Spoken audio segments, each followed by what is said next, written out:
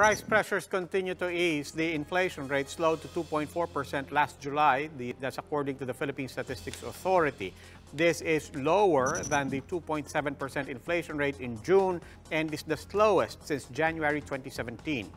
PSA says inflation eased because prices of rice, corn, and vegetables went down.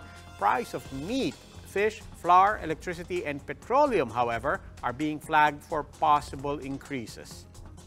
Our expectation is that it will continue to go down or at least stabilize at this number in the coming months.